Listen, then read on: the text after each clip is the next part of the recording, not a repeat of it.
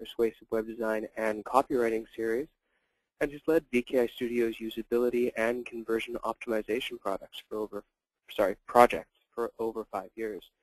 He also teaches BKI's copywriting and online persuasion courses, which I suppose I should have said are Cardinal Path's copywriting and online persuasion courses now. For those of us, or rather for those of you who haven't joined us before, if you have a question, please ask us in the questions pane in the GoToWebinar control panel. At the end of the at the end of the webinar, during our Q&A period, I will ask the questions to Michael, and he'll answer as well as he can. Also, if you're having any audio trouble, I recommend that you join us using telephone audio, although I suppose you wouldn't be able to hear me if that were the case. Just call the number listed in the audio panel, enter your access code, and when asked for an audio pin, just press the pound or hash symbol. So Michael, I think I'm going to hand this over to you. Thank you, Kent. This is Michael Straker. I'm with the User Experience Group here at Cardinal Path.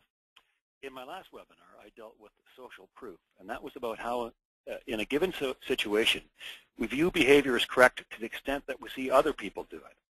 And that sounds very straightforward, but as we saw last time, there were some very surprising and sometimes downright illogical ramifications. Well, today I'm going to discuss the contrast principle and Decide-O-Phobia, which is decision paralysis. And as with social proof, on the surface it all sounds very simple and obvious, but we'll see how it leads to some very strange and surprising results. So let's get started. The basic, not surprising, and totally logical point is that in evaluating products, we contrast them with other products. And this applies to all product attributes, whether it's cost or value of something, how big it looks, how it tastes, the attractiveness of things. We compare them to other products. We don't evaluate them in a vacuum. We have such a strong need to draw comparisons that we find it very difficult to evaluate products in a vacuum. And this is important. We will resist doing so. If we're forced into a situation where we have to evaluate in a vacuum, it's very uncomfortable. We need comparisons. Let's take a real simple example. Say you're shopping for an outboard motor, and you see that a 20 horsepower motor is $1,900. Is that a good deal? Well, it's really hard to say, isn't it? You have nothing to compare it with. So if you add in some comparisons and say a 10 horsepower motor is $1,600, or 20 horsepower motor, there it is, $1,900, and a 25 horsepower motor is $2,700. And now we ask, is that 20 horsepower motor a good deal? Well, you bet it is. You know, it's twice the power of the 10 and yet only slightly more expensive. And it's darn near as powerful as the 25, yet way less. So all of a sudden, it looks like a really good deal. Well, this is exactly the kind of situation that happened with Williams-Sonoma when they introduced the bread bakery home baking system, a bread baking machine. When they launched, they had just one model, and they priced it at $275. And guess what? Crickets. It didn't sell. Customers just couldn't decide if it was a good deal. They didn't understand it. They had nothing to compare it with. So let me ask, what do you do when you have an innovative product that just isn't selling? Do you lower the price to make it more attractive? Do you raise the price on the assumption that people assume if it's more expensive, it must be good? Well, arguably, you could do either. But if you lower the price, not only you're reducing your profits, and you could cheapen its perceived value. If you raise the price, you just might scare people off. What did the clever folks at Williams-Sonoma do? Well, they expanded the product line. They recognized that the problem wasn't the price point per se, it's that customers didn't know if it's a good deal. So they introduced a larger model, and they priced it at about 50% more. And now, as you see, this bigger machine at $420 and our original machine at $275, suddenly this $275 machine looks like a good deal. It does everything the bigger machine does. It's a more compact machine, and yet it costs far less. Now, this expensive unit was really just a decoy. The makers didn't really expect to sell many of them, but that wasn't the point. Its purpose was to make our original machine look good, and it worked. Customers could now be confident that they're making a smart choice, and sales exploded. So the takeaway is don't price your products in a vacuum. If you have just one product, or say one product in a given category, add others so that your customers can compare. Even if these other ones that you add are just decoys and you don't really expect to sell them, we don't want to evaluate products in a vacuum. We need a comparison, so add comparisons. So far, everything still sounds very rational, but let's move on to the fun stuff. Let's see just how irrational we can be.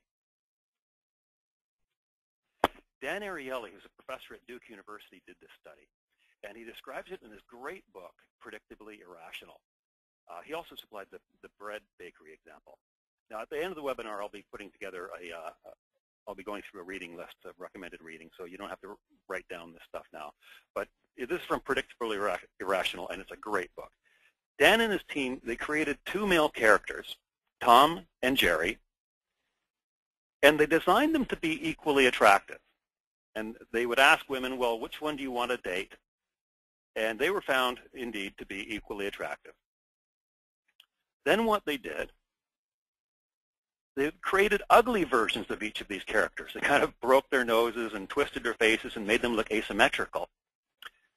He called them Tom Prime and Jerry Prime. I call them Ugly Tom and Ugly Jerry. So that's what that's what I've always called them, so that's what I'm going to call them. So he created ugly versions, and then we do a fresh comparison. Tom is now presented beside Ugly Jerry and Jerry. And now women are asked, who do you want to date? Well, suddenly, even though Jerry and Tom were equal before, suddenly Jerry is much more attractive. Jerry wins now. He's seen not only as more attractive than Ugly Jerry, but more attractive than Tom. They were formerly equals, and now Jerry is suddenly superior. Why?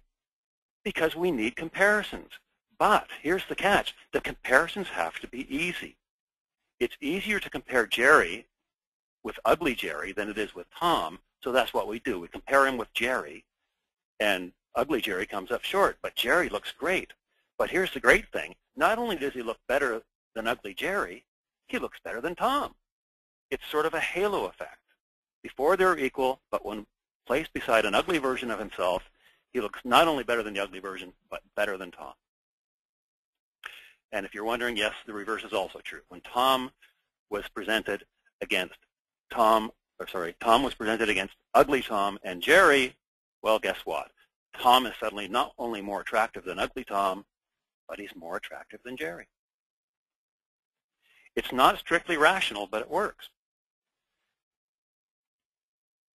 Lest you think this only applies to sort of trivial matters or college students in a hypothetical kind of who'd you like to date scenario, let's look at a real-world example in a somewhat more upscale and targeted, educated target market. Let's look at The Economist magazine and how many people might choose the types of subscriptions they want, hard copy, online edition, etc. Now, this is a real-world example, but how it went down is a little complicated. So first, let me explain the experiment run by Dan Ariely and that he outlines in Predictably Irrational. He did a test, and he presented test subjects with two options and asked them which they would prefer. Would you prefer website only for $59 or print and web for $125? So before I move on to the findings, what would you choose? Think about it for a second. Website only for $59 or print and web for $125? Which way would you go? Well, if you're like the test subjects, over 2/3 picked website only. Only 32% chose print and web. And no surprise, it's a website that's only half the price, and so in contrast, it looks good. But let's assume that you really want to sell print and web. How do we make that option look more attractive without lowering any prices? Well, think back to the previous example of Ugly Jerry. If we want to sell print and web, what's the equivalent of an Ugly Jerry? Well, how about print only for $125, the same price as print and web? Well, that's nuts. Who would go for that? Nobody would pick that, so how could that possibly affect our decision, right? Well, let's see what happened. Remember that before we put in our ugly cherry, before we put in our decoy, 68% went for website only, and only 32% went for printed web, which is what we really want to sell. Well, let's see what the decoy did. Nobody took the decoy, but notice that web only, formerly 68%, is now down to 16%, and what we really want to sell, printed web, has now gone from 32% to 84%. Yet nothing had changed. Web only is still $59. Print and web is still $125. Nobody fell for the decoy, but suddenly print and web looks so much better. It's an ugly cherry. Well, I said it was a bit complicated because, in fact, Dan Ariely's experiment came later. The Economist really did offer these deals online. You might ask, they had the ugly cherry. And you might ask, well, was it a typo? Was it a mistake? No, they knew exactly what they were doing. Print only is a decoy. They didn't expect anyone to take it. It's there for the sole purpose of making print and web, which is what they really want to sell, look good. Economist subscribers are not exactly lowbrow. This is aimed at highly educated, very successful business executives, politicians, and the like. The average annual income of Economist subscribers in the hundreds of thousands of dollars. Very upscale. So the takeaway here is that ugly cherry, this decoy strategy, can work anywhere, even with the most sophisticated audiences. We are all prone to it. And the beauty of these decoy strategies, whether it's bread machines or magazines, is you don't have to lower your price to make your product look like a bargain. And let's just look at an online example. I found this just yesterday on Best Buy. These are our little griddles, these little grills, whatever you call them. Here we have a Cuisinart one for $169. We have this really cool looking Breville one for $199. Well, it's a little more money, it does the same thing. But then we have this other Breville one that looks really similar to the Breville, but it's twice the price at $399. Well, gee, suddenly this $199 Breville is looking a lot better, isn't it? It seems like it's a very similar machine, and yet it's half the price. It's only slightly more than the Cuisinart. So even though I might have been thinking the Cuisinart before, now that I see this $400 one, all of a sudden this $199 Breville is looking better. Whether it was intentional or not, it's an ugly cherry. So ask yourself if there's some way that ugly cherry can help you out.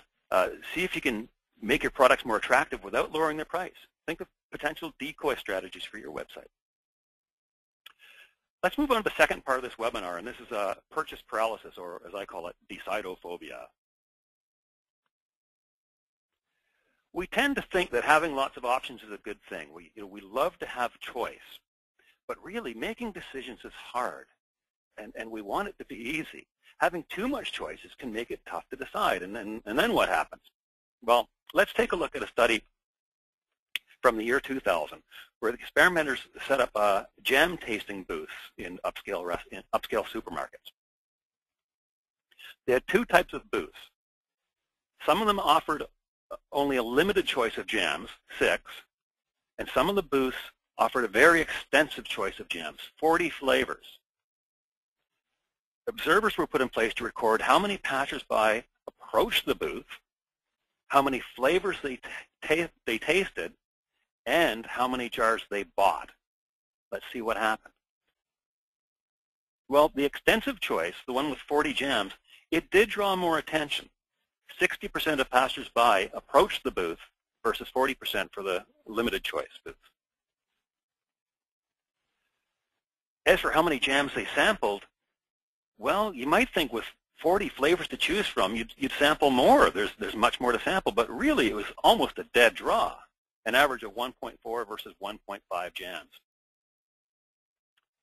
So extensive choice drew people in, but they didn't really sample any more flavors. Of course, the most important question is, which led to more sales? Well, check it out. When given a choice of 6 flavors, 30% of people bought. So on the limited choice, 30% of people bought. When given a choice of 40 flavors, the extensive choice, that plummeted to 3%. Limited choice outperformed extensive choice by a factor of 10. Now, even if you factor in the fact that extensive choice drew more people in the first place, you still have way more people, about 12%, purchasing from the limited choice versus about 1.8% from the extensive choice. Why is this? Well, 40 flavors, it's just too hard to decide. It's too hard to decide. So if it's a decision we don't have to make, we walk away. We don't have to have jam, so we leave. We have the choice to do nothing, and that's easy to do, so that's what we do. We walk away. It's just too hard to decide. So just bear in mind, you're not necessarily doing your customers or yourself a favor if you offer a really extensive selection. Some choice is great, but not too much.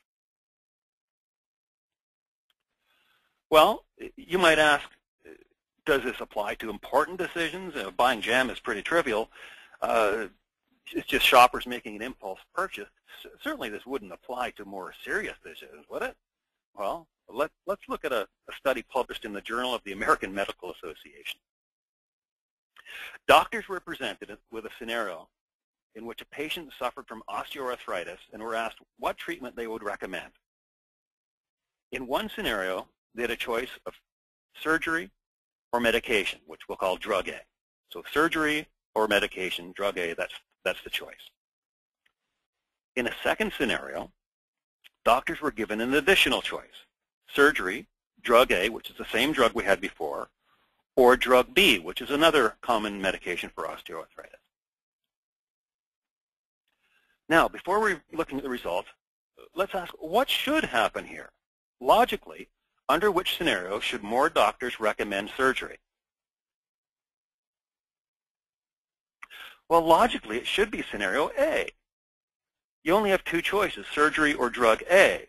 Under scenario B, doctors have an additional non-surgical option, drug B. So let's say for some reason that a particular doctor doesn't really like this drug A. He now has an extra option of choosing drug B. So you'd think that fewer people that would choose surgery under B. Well, let's look to see what happened. With only one medication available, 28% of doctors recommended surgery. But when they added the additional medication, 47% recommended surgery. It almost doubled. Yet drug A is still an option. They still could have picked that. But just by adding this additional drug, this additional valid choice, drug B, almost twice as many people recommended surgery. It's not logical. And similar results were observed with neurosurgeons regarding arterial surgery, and even with legislators regarding hospital closings. Adding additional choices just makes it harder to decide. So we'll either procrastinate, which wasn't an option here, or we'll go for the more distinctive option. We'll go for the more distinctive option, not one that's hard to decide. It's hard to decide between the two drugs, but the surgery is very distinctive, so it's easier to pick that one than it is to choose between the two drugs. We want our choices to be easy. So a Decide-O-Phobia affects all of us. It's not limited to the average person in making a trivial decision. In this case, we're talking about doctors and legislators.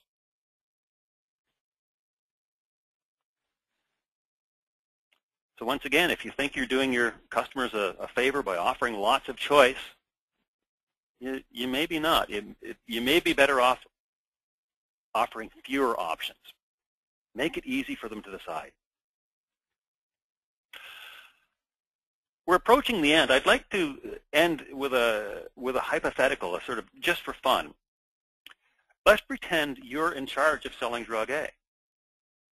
Knowing what you know about the contrast principle, how could we persuade more doctors to recommend drug A? We have a choice of surgery or drug A. How do we persuade more people more doctors to recommend drug A? Well, think about Ugly Jerry. What would an Ugly Jerry be here?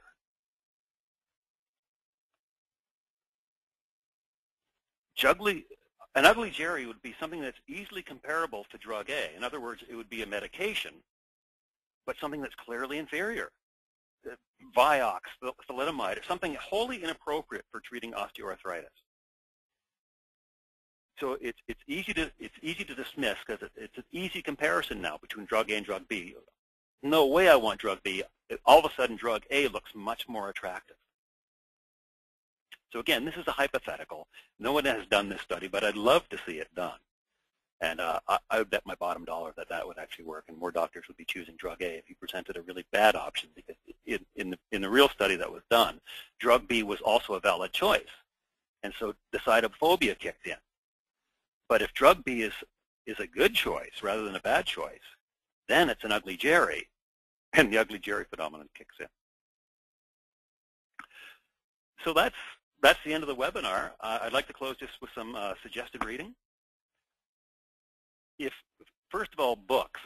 If you're just going to read one book on persuasion, the Bible is Robert Cialdini's Influence, the Psychology of Persuasion. It's just a fantastic book. It was written back in the 80s, but it doesn't matter. The principles are completely applicable today and on the web.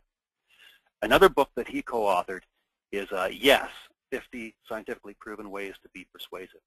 And this is a real easy read. It's 50 really short chapters. They're typically about 3 pages long each. So it's the kind of book you can just leave on your desk, and when you find yourself 5 minutes to kill, you can pick it up and read a chapter. And it's really fun stuff. So a lot of real counterintuitive things are in there.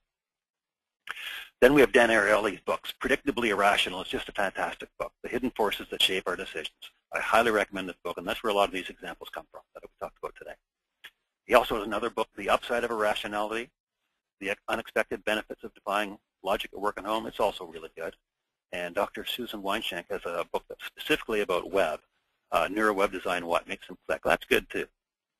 Blogs, try out SciBlog. It's really fun. A lot of persuasion stuff on there, and a lot of it's applicable to the web at spring.org.uk. Then, of course, there's the BKI Studios blog at blog.bkistudios.com, and now cardinalpath.com/blog.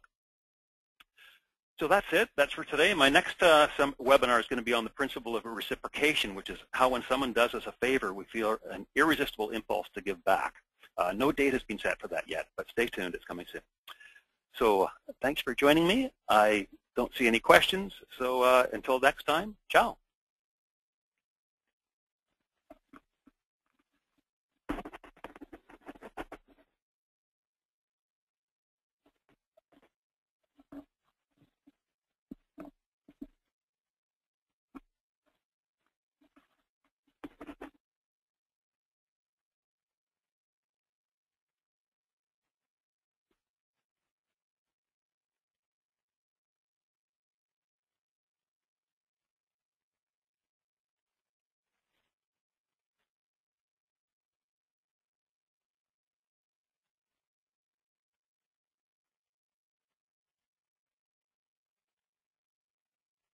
All right, everyone. I actually am not seeing any questions. Does anyone have any questions to ask?